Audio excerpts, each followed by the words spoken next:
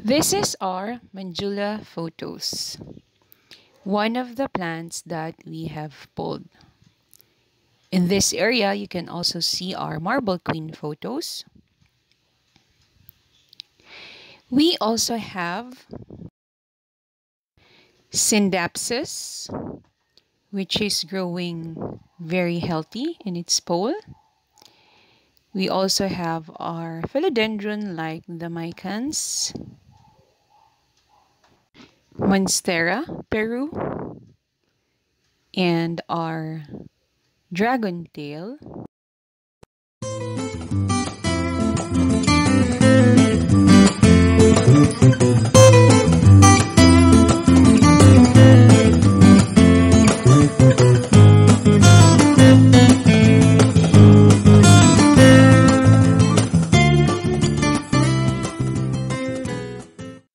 Hi there, welcome to our channel. I am Mommy G.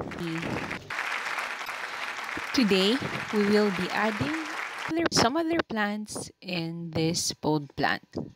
Let's begin. For this one, we'll be combining our Pothos Enjoy and Monstera Peru. We'll remove that Pothos from its pot and we'll plant it in the pot with the Peru.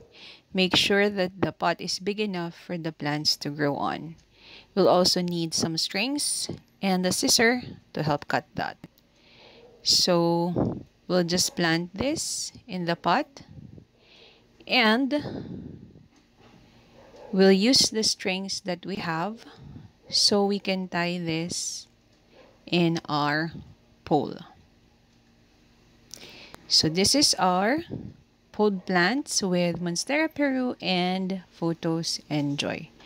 We'll water this and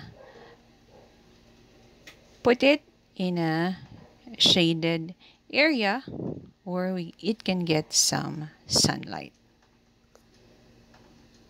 These two plants need indirect sunlight.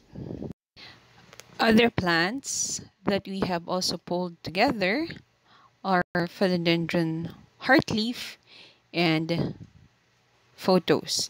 This time we use the pearls and jade Pothos, and this plant has grown quite well together.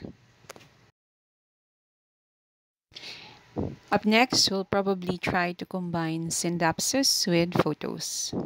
In the meantime, that's it. Thank you for watching, and we'll see you on our next video. Feel free to share this with your friends who may want to try this out as well. If you haven't subscribed yet, we invite you to subscribe to our channel. Stay safe and healthy, and bye!